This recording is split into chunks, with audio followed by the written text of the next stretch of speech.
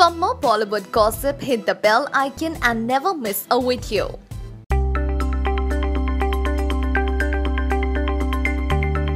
सलमान खान आज फोर्ब्स की highest paid TV actors list में सेकंड पोजीशन पर है। पर क्या आप जानते हैं कि दबंग खान को इस पोजीशन पर आने के लिए काफी मेहनत करनी पड़ी।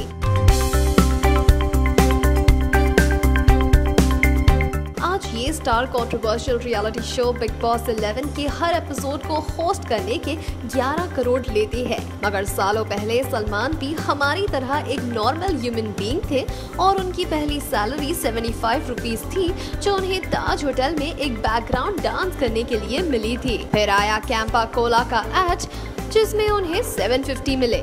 तब से उनकी कमाई बढ़ती गई। अब ये कहानी तो हमें काफी इंस्पायर कर रही है